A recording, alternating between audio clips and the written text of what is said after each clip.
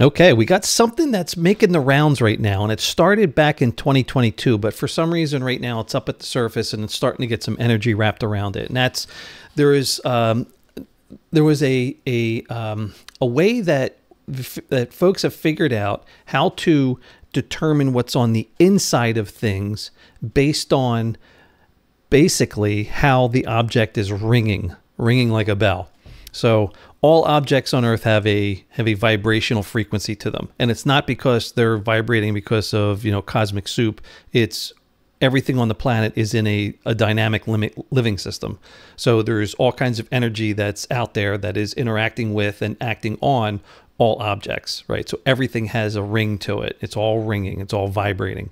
And if you are able to take a measurement of how a three-dimensional object is ringing from all different perspectives, then you can use a lot of really complicated math to figure out what's inside of the object, right? If there's hollow spaces, if there's density differentials in the material that's in there, those types of things. And that's what we're doing here.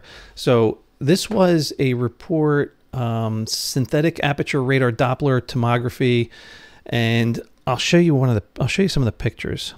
So this is the data that they're looking at, right? So it's basically, this is the raw information, the raw data. So you can see how it's taking measurements and it's actually reading a frequency, how it's vibrating on the outside.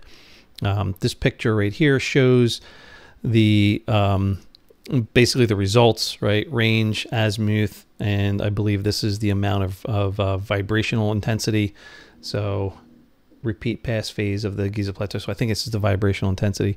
And then what you basically get when you crunch all the numbers down, you get an example like this, right? I like this example. So here's a known object inside of the pyramid, right? It's one of the queen's chambers, and there's tube.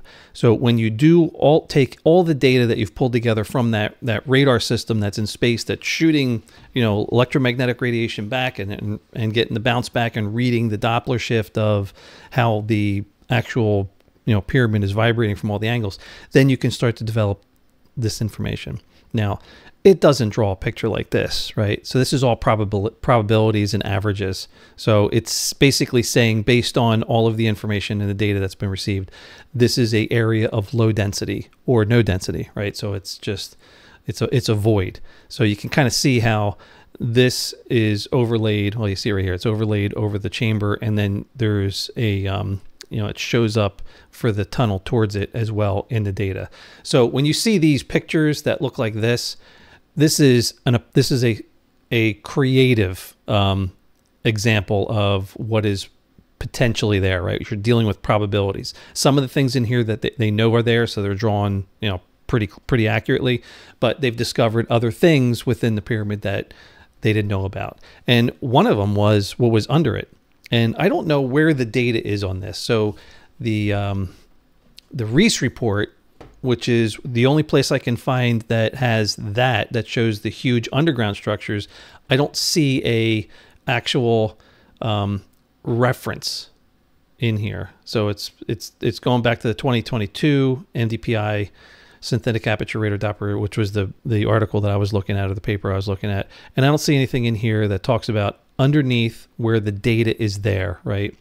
They talk about seeing it from the top, but I don't understand how they can see up to 2 kilometers beneath the surface when you're measuring a flat plane on the top that's covered by a pyramid. So I'm not saying it's not true. I'm just saying there's no source that I can go read where they've come up with that conclusion.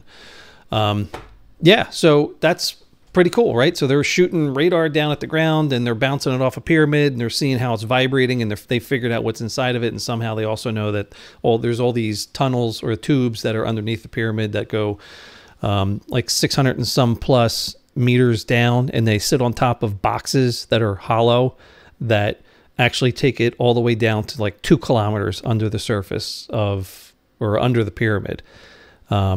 So the question is, what are these things, right?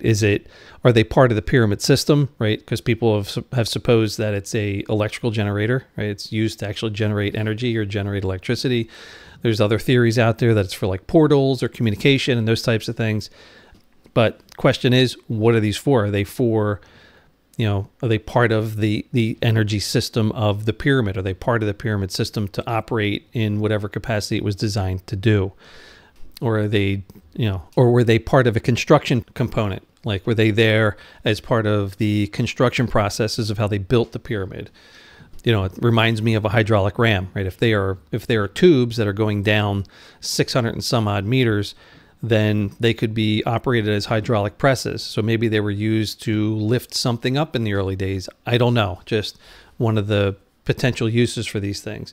So that's what's going on with this. I just thought it was really interesting. I want to talk about it because it was interesting to me, especially the technology aspect of it, how they used radar from space to measure how much the pyramids were vibrating, and then be able to use complicated math to basically come up with a probabilistic three-dimensional model of what's actually inside the pyramid. So I think that's awesome. And I know they use this for looking for ruins in the rainforests and everything. So I'm expecting that we're going to get more discoveries out of this technology.